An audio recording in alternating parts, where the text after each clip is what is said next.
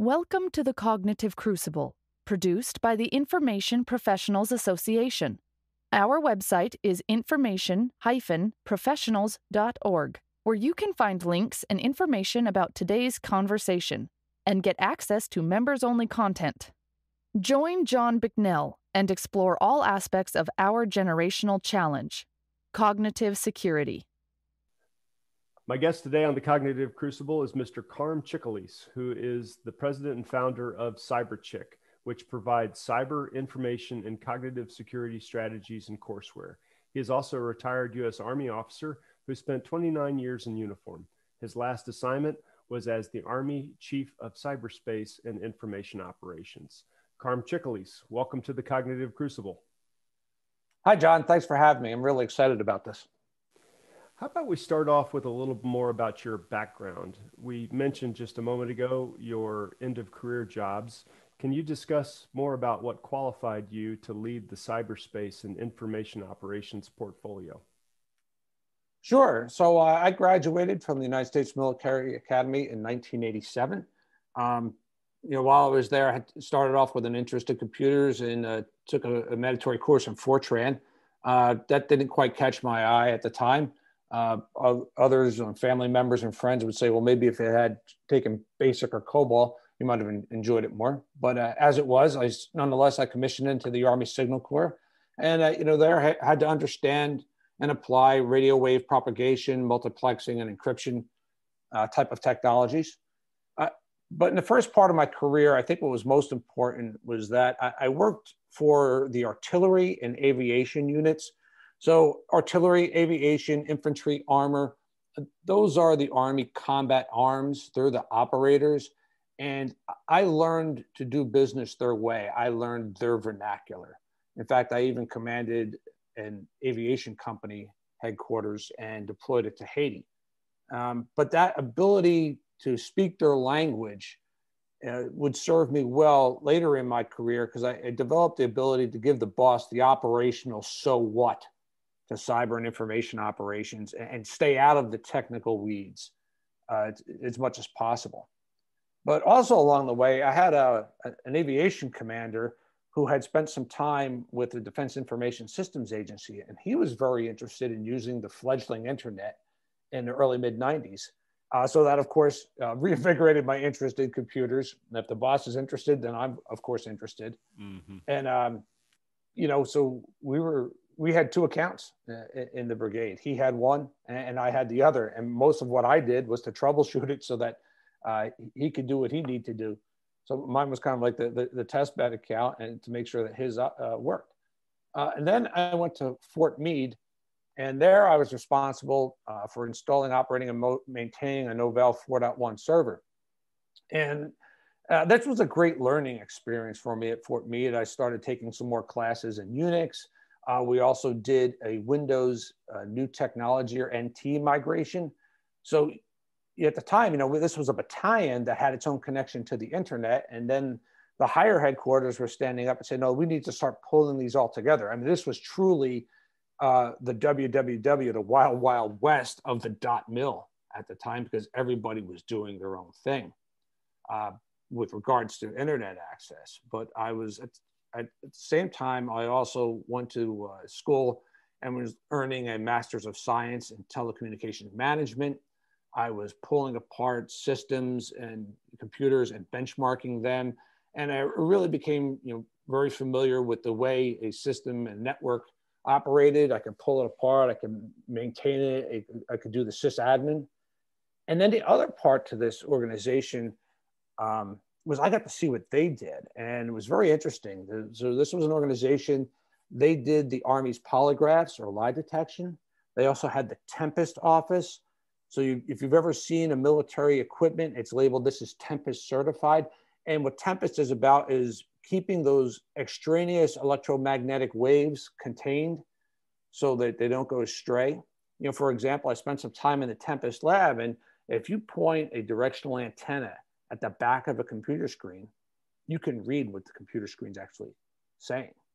That's a vulnerability sometimes people don't think about. They also had technical surveillance countermeasures, or what you might call bug sweeping. And they also had the Army's first cyber forensic unit, or information warfare branch. So I would spend some time over there and I would learn what they did. And this was all very interesting to me. And then I went over to the National Security Agency and worked in information assurance. I saw the other side of what NSA does with regards to signals intelligence and what was at the time called the Information Operations Technology Center. So now that I understood how information moved and how to affect it, that kind of drew me into this concept of information operations that was emerging in the late 90s. So by 2000, I became the first information operations officer at 1st Cav. But the Army's perception of IO was different. They focused more, whereas I was familiar with how information flowed and how to affect information flow, this was more about information content. So their big experience with IO was about winning the hearts and minds of Bosnia. And it was more oriented on that soft science of messaging and influence that now I think has kind of become more commonplace with information operations. And my division commander, though, used to tell his brigade commanders at the end of any update, he always told them two things. One, conduct vigorous counter reconnaissance and maintain constant pressure on the enemy. And at that one, maintain constant pressure on the enemy, I kind of adopted that mantra for IO. Mm-hmm. I then went to Special Operations Command, and their attitude was use anything possible, including information, to defeat, an individual or a small unit cell to support their counterterrorism mission. And so, they were open to any of the realm of the possibilities. And when I went back to 1st Cav Division and then had to deploy to Baghdad for 14 months, we had insurgents, we had terrorists, we had militias. My attitude was, we're going to throw the information kitchen sink at them. Mm-hmm. And then at the same time, we're going to use everything possible to message the Iraqis to support the coalition security forces. And we were just, maintain constant pressure with information on all of these audiences to keep them informed or influenced to do, to support the operations. And in the case of the Iraqis, it's, very much a forthright effort so that they accept the coalition security forces. But on your adversaries, I'll just say it's a little more ruthless in using information to get them to not interfere with operations. And from there, I went to the Joint Forces Staff College, where I was faculty and director of both, what I call both halves of my career, the Joint Command and Control, the signal side, and Information Operations School, the second half of my career. And while I was there, we started the first cyber elective for the college and also worked with Stratcom in developing a cyberspace planners course. And from there, I thought I was going to retire. And then our friend John Davis conned me out of retirement and went to the Pentagon. And his take there was, they needed somebody who understood cyberspace and information operations because what had been the operations directorate or operations division for information was now the operations division for cyberspace and information. Wow. Okay. That's a great recap. Thanks, Carm. And also a funny little story there about John Davis. And of course, General Davis was also a guest on the podcast. So when did you retire from the Army? So I retired in 2016 and that was after 29 years of service. Yeah. And so in that last gig at the Pentagon, so I had the 4 years of duty managing the cyberspace and information operations portfolio. Cyber was really taking off because cyberspace operations was once called computer network operations, which was one of the information operations pillars. But, I remember this on October 30th of 2012, the Resource Management Directive came down from the Office of Secretary of Defense mandating the creation of the Cyber Mission Force.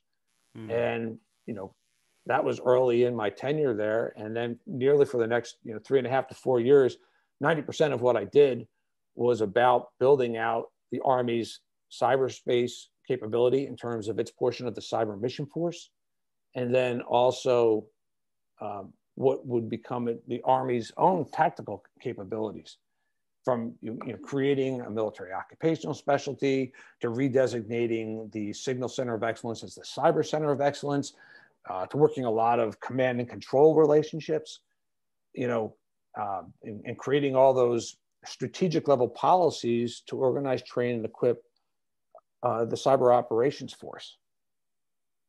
So, part of what we had to do, like I mentioned, was establishing those new C2 relationships, command and control relationships, and developing all of those, doctrine, organization, training, et cetera, requirements. And some of them were very challenging because, honestly, we were breaking, the proverbial rice bowls, where organizations were accustomed to being the lead agent and were being asked to shift responsibility to different organizations. But Army leaders like responsibility and won't readily shed it when it's germane to what they do. So when you look at, part of it was coming out of the Signal Corps, part of cyber was coming out of the intelligence, and also you needed others who just had that kind of operational mindset. So it can be challenging. Like I said, people don't want to give up responsibility. That's what makes them great leaders. They gravitate towards responsibility. So, for example, one of my last policy missions was to find a way to integrate the commander's cyber readiness inspection, the inspector general cyber inspection, the force protection, and a couple of other cyber related inspections for classified systems and for insider threats into a coordinated effort, so those inspected units weren't overwhelmed with this wave of inspections. I can't get better if you just keep inspecting everything I do, which was hard, because every time you put forth a recommendation, another office that had an equity at the stake would say, "Well, that's against policy," and we'd respond with, "Yeah, but that's why we're here, to recommend policy changes." So just as I intimated, it can be hard to change the way a large organization does business. Right. So you've done both theoretically and practically, it sounds like, a considerable amount of thinking about risk and security. Could you give our audience a general overview of risk and risk management, both in, say, a national security context and in a corporate context? Sure. First, let me set the stage a bit, though, with what CyberChick does. When I organized and named the business, I went with CyberChick, or CIC, where that CIC is a play on my last name, of course, and an acronym for Cyber Information and Cognitive Security Strategies of Courseware. And for the first 4 years, the business worked in the Department of Defense cyberspace and information operations realm, more so than cyber and information security. We've done quite a bit of work with the Department of Defense persistent cyber training environment, and then also with the Indiana National Guard's Cybertropolis at Muscatatuck Cyber Training Center. And we've also done some work on information warfare war game and a tabletop exercise for the Army's Information Advantage Formation Experiment. It's been a lot of fun with that. But then I've also done some teaching. And as an individual and also as a business, we've taught Introduction to Cyber Warfare and Cyber for Program Teams to NavAir. The business hasn't done much work for cognitive security, although you can say that the Information Warfare War Game was working on that, and to some degree, Information Advantage is about achieving cognitive security. But because we haven't done some of the work, I've started to kick around the cognitive security concept on my business blog, and then also adjusting kind of to the reality of what you're really doing. Because what you might set off to do, and they're like, well, after 4 years, that's not really what I'm doing. So what are we doing now? Our 5 lines of business, as we see them, is one, continuing support to DoD clients for cyber and information operations. 2, networking and business intelligence for vendors and consultants to the Department of Defense. 3, connecting businesses to non-bank capital. 4, assisting technical startups with business strategies.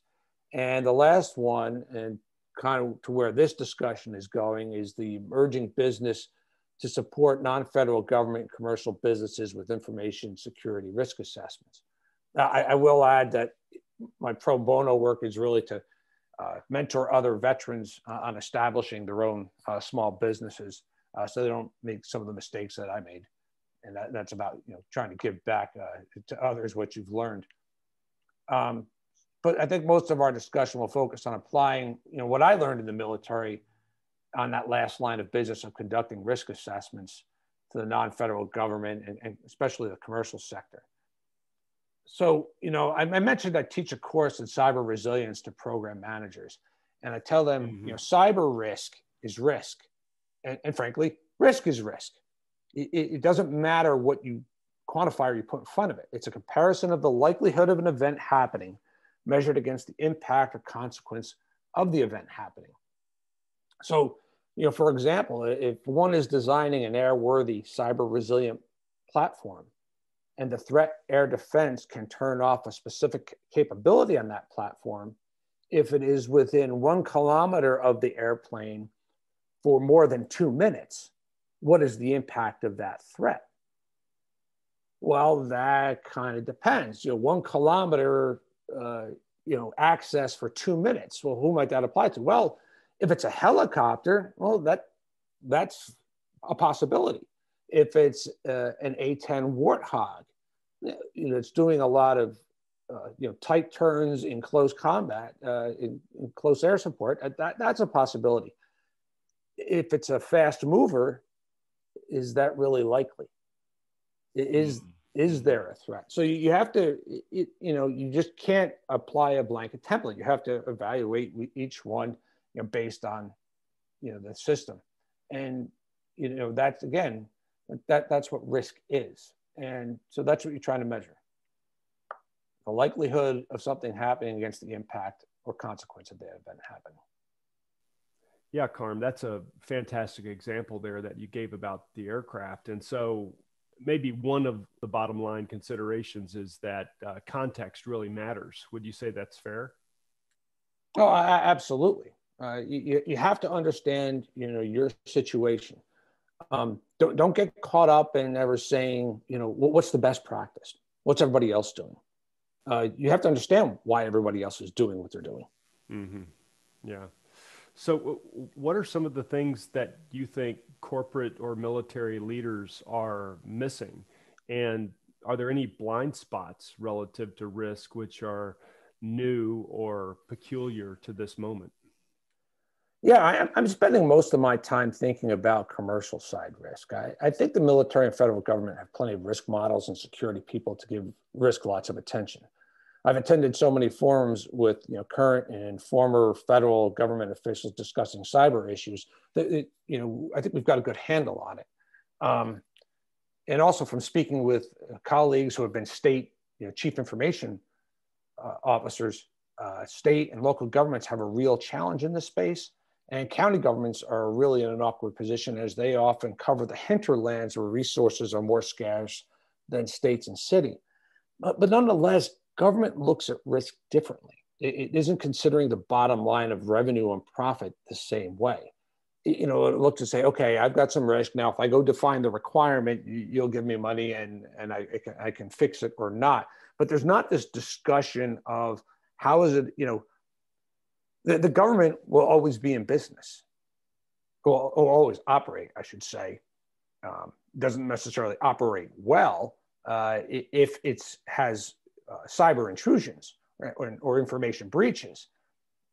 But businesses will collapse and organizations will go out of business if they don't fix this. So, in a corporate or commercial organization, I want to have this discussion with the CEO or the president or the board writ large and say, how comfortable are you in assessing the risk that an information breach will do material harm to your organization? And I'll talk more about that question where it came from in a bit. But, on the commercial side, businesses pay attention to information related risk and in varying degrees depending on the business size and the vertical. For example, the banking and financial sector is probably at the forefront, maybe followed by health and energy, with 2 of the 3 having some sort of federal guidelines to meet. And energy may be the most advanced of the critical infrastructure, but hardly advanced and the rest, like water treatment plants, are very vulnerable. And as we just saw, in the past week, with the Colonial Pipeline disruption, now the threat was to the business side, but out of the proper abundance of caution, Colonial Pipeline had to take some measures on the operational technology side to minimize, again, the risk of something over there happening. But so it's not to say that the energy sector is all that great as well. It's just getting a lot of attention. So I'm looking to move into the non-federal government commercial sector, and to think about how to apply what I learned in the military application of risk and security to help the commercial side. So when you look at the security functions, you've got cybersecurity, you've got information security, and what we talk about in this podcast is often cognitive security. Mm-hmm. And cybersecurity is about protecting the data. And then you have information security. It's about protecting data and other aspects of information that place an organization at risk. Now, if you're into Venn diagrams, cybersecurity is a subset of information security, but it's growing in the percentage of information security because so much of what an organization does is via cyber, or in the cyber context. It's getting more attention. As you've talked about on this podcast and others, data is the new oil, and he who owns the data, is the most influential, and that this problem of protecting the data is so acute, you can't help but emphasize the importance of cybersecurity. But how much of cybersecurity includes or is part of information security really kind of depends on the size of the organization, its culture, and its assets and ability, or resources and its ability to do something more than just cybersecurity. So I'm trying to take, okay, how do I help small businesses, perhaps mid-sized businesses, improve their cybersecurity, but take a more holistic, look at the risk and security. So you're trying to, advance the football, if you will, not just in cybersecurity, but along all lines of security. But when you look at cognitive security, I don't think that cognitive security encompasses all other securities. I envision it kind of sitting on a different plane, if you will, or maybe above and to the right of, or something over information security and cybersecurity, and it's pulling particular threads. So in terms of an organization, cognitive security is about protecting your organization's leadership, employees, customers, and shareholders' decision space with regard to that organization. So, and other guests on your show have said, cognitive security is an approach to behavioral economics, is to get people to behave in a way that's favorable to the organization. Well, depending on how that information or data gets out, it might affect, any of those groups, leadership, employees, customers, and shareholders' decision about what to do with your organization. So cognitive security, how do you protect the organization's decision space? I'm very much cautioned to say that everything is part of cognitive security, because then you run into the same dilemma that you had militarily with information operations, where IO is everything because everything sends a message, and that's not the case, and I'm not looking to do that. Furthermore, I think if I walked into a boardroom and said, hi, I want to improve your cognitive security, I think of the boss from the movie Office Space, he might say, yeah. Right. I don't know how well that might go over. Right. But, I'm still considering, how to construct and offer an information security assessment that's more than just cybersecurity and pulls on those information threads that go through an organization to enhance cognitive security through improved information security. I'm not certain what's going on, if this is something new. It's been done in the military and in the Army side. First IO Command does like the kind of holistic information vulnerability assessments. But you have to look: is this have an additive value to cybersecurity? If you can't make a clear value proposition towards connecting these dots, is it worth anybody's time and space to kick around, that idea? So if I'm going to kick around the idea, that's why I'm kicking it around here, and let's see what type of feedback I get from it. We had a great discussion a few months back with a couple of gentlemen from the Army Cyber Institute at West Point, so right there with your alma mater.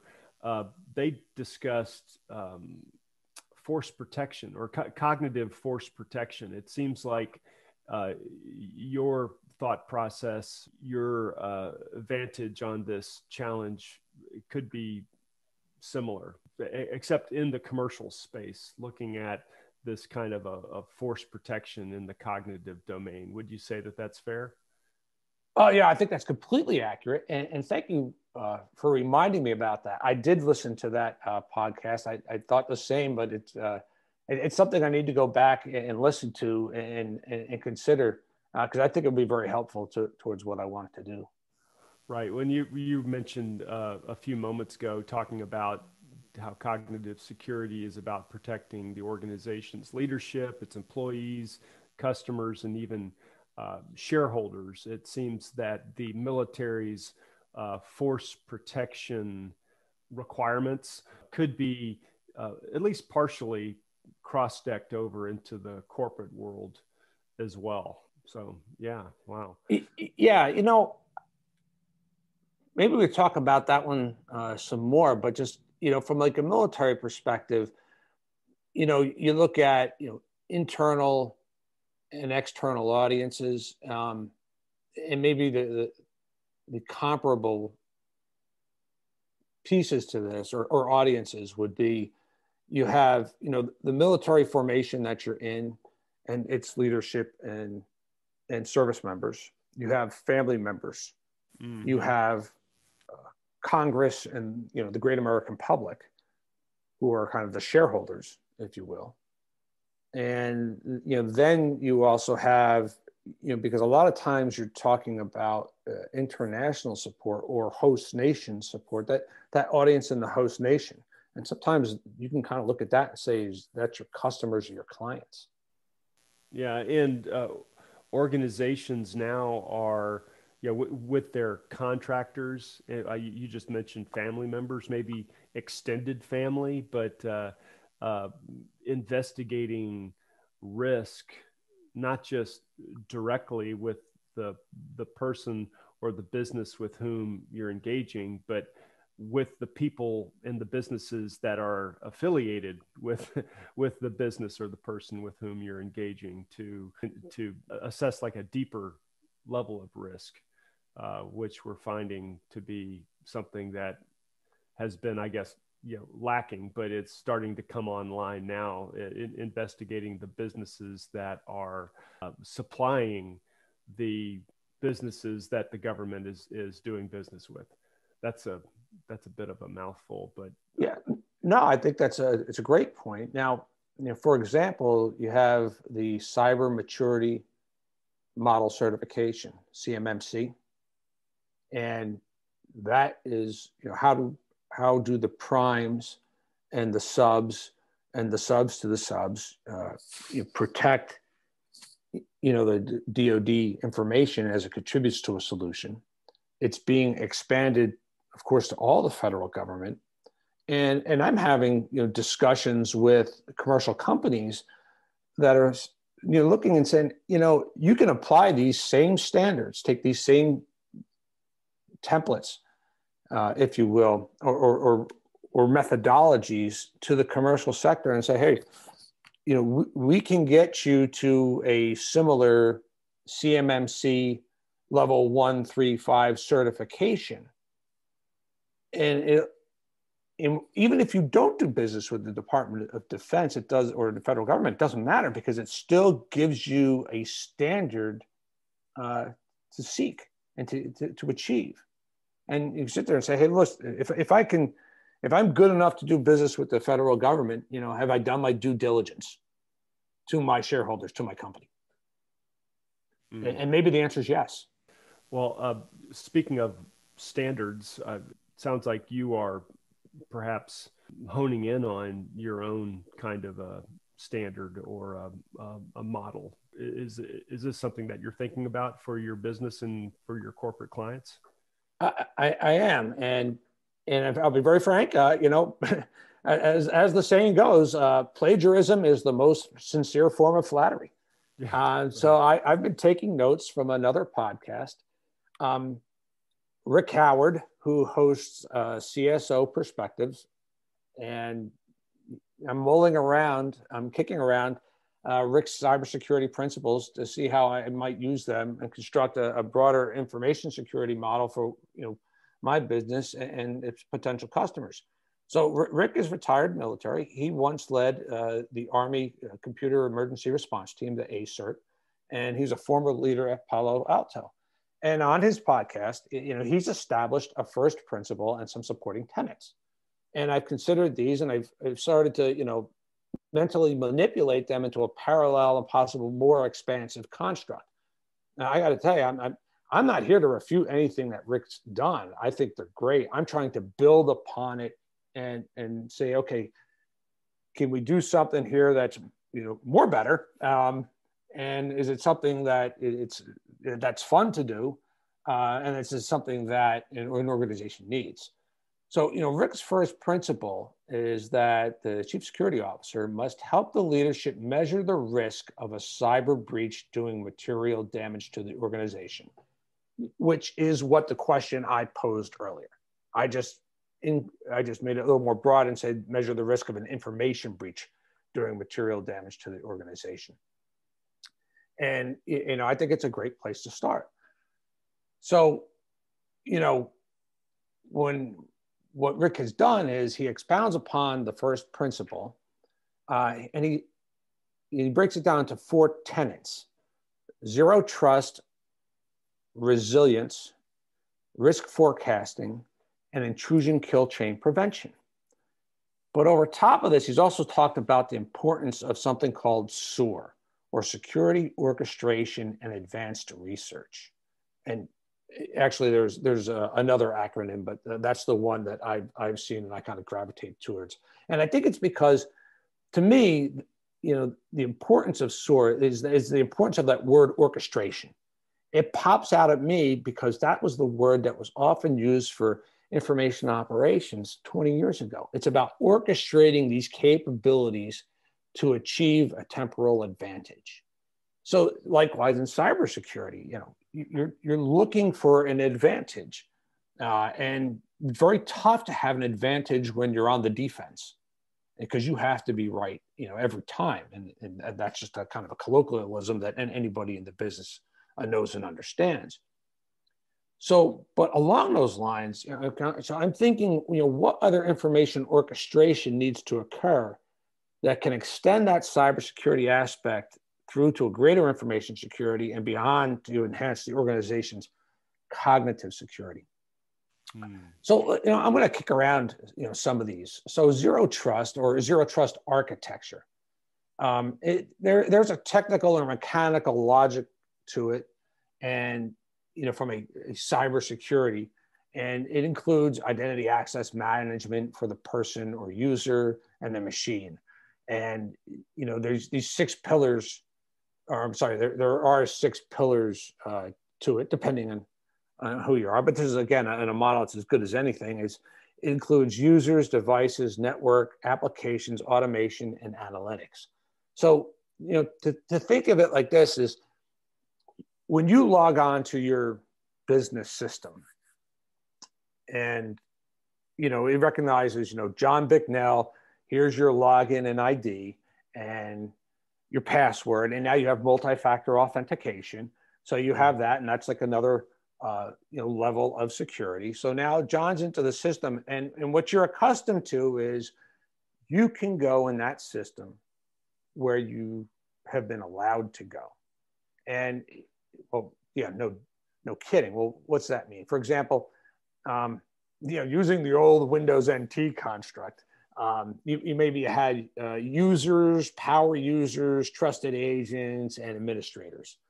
I think it was something like that, right? But each one had, you had user, a power user, of course, had more latitude to go places in the network.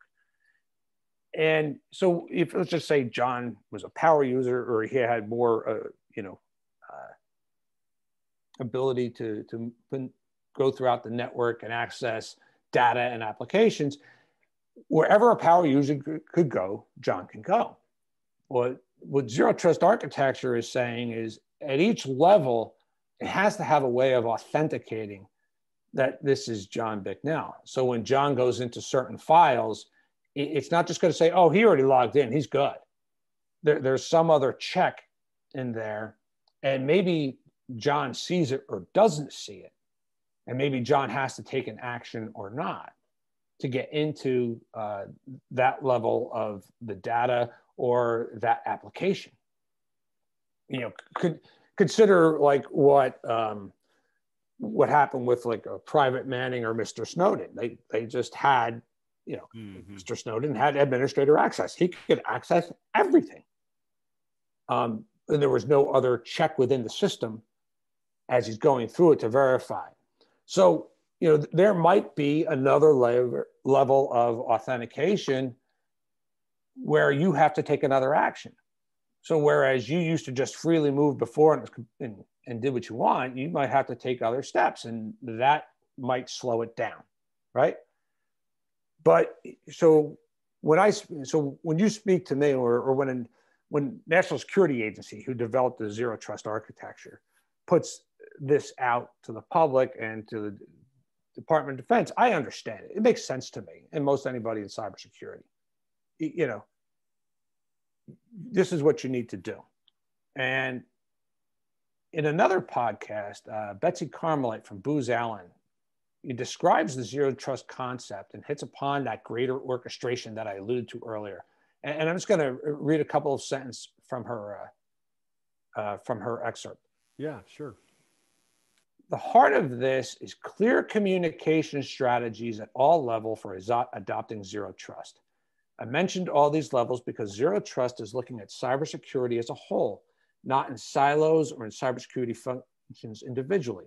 It requires a lot of coordination between infrastructure and engineering, security, and all the implementation teams. And sometimes we have to orchestrate that participation to get the information flowing and be very intentional about prompting for information. I really like what she says there. The organization has to orchestrate a communications effort within to make the security plan work. That's now an information thread that I'm looking for. And I think she does a great job of explaining it. And I don't know if she meant this or not, but I would recommend the plan go beyond coordinating security amongst the infrastructure, engineering, security, and implementation teams. The communication plan needs to touch every user because they need to understand what's going on and why they maybe have to take more action than they did before. And I don't like to get into the war of the words, but words matter. So National Security Agency calls this zero trust architecture. I'm fine with that. I understand that. However, if you're going to explain this to your users, think about the implications of saying to your users, we're putting in a zero trust architecture because if not communicated properly, we don't trust you. If you're a company commander, you wouldn't call your lieutenants and say, hi, everybody, welcome to the team. I'm your new boss and I zero trust you. What would Simon Sinek say if you were to, about leadership, if you were to call people in your office and, or stand in front and say, hi, we zero trust you. Yeah. Well, that's not the goal. I've sat in a forum and one of the counterparts likes to stress, no, call it explicit trust. Now, I'm not certain of that person's, motives behind that, but I kind of like that term. But this is what you need to consider is in that communication plan and that orchestration of that plan is why are you doing this and what are you going to call it? Because it does make a difference on how people are going to react to it. Once upon a time, I was the supervisor of an SCI system, a top secret sensitive compartmented information system. And I had another colonel came to me and said, "Hey, I need an account." I said, "Okay, sounds fine." I went to the security manager. I said, "Hey, we need to get the colonel account." And the security manager paused for a second and said, "Why?" This person, that office doesn't do any SCI work. And you're like, "Oh yeah, it's not just because, it's another colonel." And I'm like, "Yeah, so you're right. I have to go back and deliver the bad news." And of course, it's sometimes, what happens to your peer, let's back, so, harumph, I can't, you can't do this to me. Yeah. But this is, again, zero trust architecture is something that you're striving for, but how you communicate it matters. And so that's why I think there's a little bit more to it. And how do we pull that information thread? Right. Go ahead. This very kind of thing, I experienced it maybe from a slightly different perspective in a corporate job that I had a few years back. This one fella that I worked with. So the organization was doing, it sounds like just about exactly what you're describing. They were trying to overlay into the organization some appropriate, more stringent security requirements into an organizational culture, which, didn't have this type of mentality. And so just what you're describing, communicating effectively to the workforce that these enhanced security measures are necessary. And on top of that, it's not that we don't value your expertise, whatever the employee's expertise is, or your competencies or knowledge of information security, but we have to do this in order to de-risk the entire ecosystem. And so this one fellow that I worked with, he had, root access to his PC at this organization, and they, administratively took away that access, and they didn't communicate very effectively, why, and et cetera, et cetera. So it resulted in a whole bunch of hurt feelings and confusion and friction, which no organization needs as you're trying to compete and adapt to the changing competitive landscape out there. So, just exactly what you're talking about, it sounds like. Yeah, as the saying goes, culture eats strategy for breakfast. Yes. So you want to change your security strategy and your organization culture doesn't support it. And now you have cultures are changing because of the reactions to the pandemic, and you're going to have more people working from home. Yeah. Communications is as important as ever. Right. It also speaks to the holistic aspect of this challenge as well. The CSO, the chief security officer, may have the lead for implementing these new programs and security measures, but it really is a whole organization activity, from human resources all the way through finance and security. I mean, everybody is involved in upgrading the organization appropriately. Would you say that's fair? Yes, and that's a great point. I have you mentioned human resources and the like, and I'll throw a couple of other observances from my colleagues.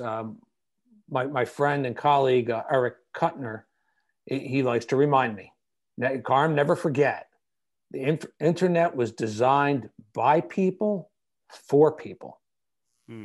It's still, John Davis, when we talk about computer network attack back in the day, would remind us, hey, there on the other side of that computer, on the other side of that bot, on the other side of that algorithm is a person who took action for a specific reason. So you can't lose sight of that. And another colleague, Mike Malloy, and he stresses, don't get too hung up on the technology. It's about people, processes, and technology. And others have said that too, people, processes, and technology. But processes are often where people and technology come together. So, you can't leave that human aspect out of that. Again, one of the other tenets is resilience. So look at, people's resilience. And what's interesting is I'm starting to see more indicators of organizations acknowledging, again, this is the people problem. I've had some very interesting discussions and analysis of training solutions that focus on people's habits. And it's actually kind of fun in that what it does is it evaluates the people's, your employees' behavioral trends. And then based on their trends, it comes up with a tailored training for that person.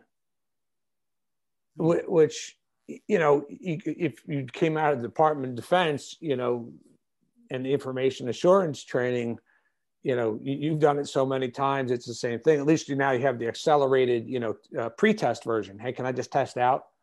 And that has a purpose to it too, but it gets people's buy-in by understanding, what are your habits and what are your weaknesses and your strengths. It's just a great way to make people, buy into the solution. One of Rick's other tenets, risk forecasting. Now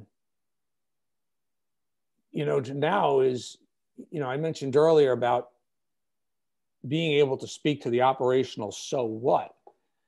And, one of the challenges, that we have in the technology side is, again, we get kind of hung up on the technology or the solution, but being able to, translate that into risk. And I'm seeing solutions, a couple of them where, they're taking industry standards and they're saying, okay, if you're in this type of industry, this is your vertical, here are the most likely threats. And here are the industry standards that are being paid for insurance, which again is a risk mitigation strategy. And these are the other solutions that are put in place. And this is how, based on your threat and your vertical, these are the solutions and practices and the like that will give you the best payoffs. And that, again, though, is about helping the leadership of the organization make a better decision. Like you said, the chief security officer is the one who's going to implement it, but the buy-in has to come at the top, and the understanding and the vision has to come from the top. Otherwise, the CSO is, it will always be rowing against the current to some degree. Right. Yeah. No doubt on that. You mentioned just a moment ago, or a couple of times, the concept of standards, and it sounds like you and other thought leaders in this space are, potentially, honing in on what could eventually become a new standard relative to cognitive security. But we had another podcast discussion with a gentleman named Greg Treverton, and he also discussed standards and how technology standards are it's something important for us, the West in general, to continue leading the way on, so that our values and capabilities are, baked into the world's AI and modern corporate standards, rather than the way our adversaries tend to do business. Do you have any thoughts on that concept? Yeah. So first of all, thank you for including me in the group of thought leaders in the area. Sure. I don't know that I would put myself in there. I'm just trying to make it better, and by taking a different look on things. As I recall too, you had a guest, who spoke about there's disruptive innovations, and then there's iterative innovations. Right. That was Shomit Ghosh. Yes. Yes. Yeah. That was a very, very intriguing discussion. Yeah. I'd say this is maybe more iterative. Now that's different if you from a perspective of whether or not you want to, venture capital invest in a type of technology, but this is still about trying to advance, the idea of overall security. When you talk about the norms, behavioral norms, and you touched about some very important things. And let's look at couple of recent events. So you had the SolarWinds breach, which, there were some members of Congress were saying, oh, this is an act of war. And, a lot of people in the business, so to speak, were saying, no, it's not. It's just a good old fashioned, intelligence work. It's spying, and, you win. Doesn't mean we're just going to sit back on our thumbs, but, this isn't, let's push the cyber button, go to war type of scenario, right? This is going to require, this is part of the long game of an aspect of political warfare, if you will. Okay, got it. Now look at the Colonial Pipeline situation. No, hold on a second. All right, this is not spying. This is a type of blackmail extortion. Or you even had the organization who did it even put out a note. Oh, we're not trying to cause any damage. And they attacked the business side, not the operational technology side. So we're conforming. Thanks for the nice gesture, but not so much. Ransomware in particular is a real challenge. I think that this is going to spawn some other moves from the United States and other like-minded countries to take action against those countries that may be harboring or tolerating these ransomware gangs to operate. But it requires, I think, a different type of response. It might be more legal in nature, because it's a crime versus espionage, which is a different type of activity. But when I look at the situation with regards to ransomware and the like, the tolerance of it now is about hitting its limits. And I think there's going to be some very concerted efforts to do something about this in the international legal aspect. That's going to, it's going to win or it's not. No kidding. But I think in the next year or so, we're going to make a lot of progress towards eliminating it. Espionage, on the other hand, isn't ever going away, and there's some differences to it. But this ransomware is not going to get. It's not going to get tolerated. Right. Well, there's going to be other fallouts from it. Yeah.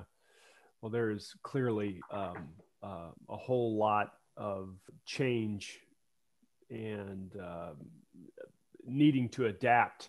In this arms race that is fueled by AI and the cyber highways that the AI rides upon. It's a heck of a problem, and I'm glad that you and others are putting some deep thought to it. There was just one other aspect from Rick Howard's model that I didn't mention, and that was the intrusion kill chain prevention. And that is where you take a software solution and you analyze it against the MITRE ATT&CK framework for vulnerabilities. And, I think there's something to consider there as well. And just, real briefly, RSA was breached nearly a decade ago. And, when you look at it, it's like the threat knew that Lockheed Martin used an RSA one-time password key generator. And it also, picked a person to specifically target. Was that information available through internet advertising where one company tells the world of its latest mega contract? What's your value in advertising and putting out the type of information? So some organizations are very discreet about that and what they use. And then also, if you have a nation state actor coming after you and they have a ground game with human intelligence, they might be hanging out at those offsite lunch places looking for employees who forgot to remove or cover the badge change, where they might also hang, the RSA one-time password, device. So, these are those information aspects. That's a greater security than just the hard cybersecurity. So I just wanted to make that plug. I'd like to conclude, if I may, Carm, by asking you if you could share with our audience any books or other resources that you think might be helpful to understand the problems better, or just things that are maybe on your nightstand that people might appreciate. One, I recommend trying some other podcasts. The CyberWire Daily. I listen to that and to the Cognitive Crucible every chance I get on my morning walks and jogs. CyberWire does discuss information, disinformation, misinformation. So it's not just about all things cyber. The other one I recommend is a book by Dr. Christopher Paul from the RAND Corporation called Information Operations Doctrine and Practice. This is very much, I think, should kind of be basic reading for anybody in the Department of Defense who's involved in information operations and cyber operations, although I think, commercial can benefit from it as well. In it, though, Dr. Paul discusses the metaphor relationship between information operations and cyberspace operations. And he says it's not comparing apples to oranges. It's comparing apples to apple carts, where information are apples that ride along an information cart highway, which is cyber. Mm-hmm. Does the information, or does the apple cart owner know how to grow a good apple that people will want to buy and use? Not necessarily. Does every apple bought and sold move over the apple cart highway? No. Some move by ground, some move in a paper bag, some move by catapult, some move by balloon. But more and more, they're moving by that apple cart highway. And that apple cart highway user is seeing where all the apples are being bought and sold. So there's a synergy there, there's a relationship there that we can capitalize upon. So that's kind of a maybe almost a primer, if you will, or mid-level when you get beyond the John Arquilla's work. So a couple other books to consider. One, if you're ever interested in coordinating a large information campaign, I recommend Bare Knuckles and Back Rooms by Ed Rollins.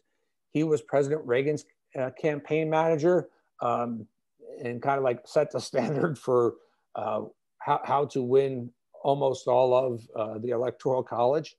There is some politics discussion in there, but even when you get past that, it's about, coordinating the large information campaign.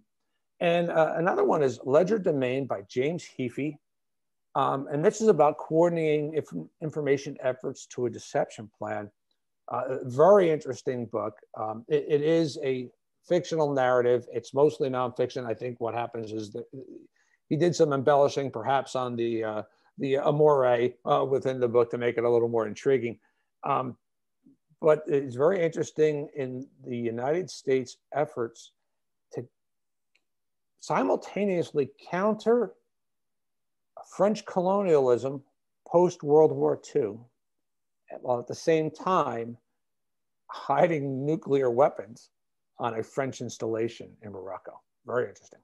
Wow. All right. Well, thank you for those recommendations. And as always, we'll have links to those and other resources mentioned during the discussion in the show notes. And with that, Carm Cicalese, thank you so much for being on the Cognitive Crucible. It's been a pleasure, John. Thanks so much for the opportunity. The Cognitive Crucible is the only podcast dedicated to increasing interdisciplinary collaboration between information operations practitioners, scholars, and policymakers. To find out more about the Information Professionals Association, visit us at information-professionals.org. Please support our podcast by giving us a 5-star rating and leaving a review.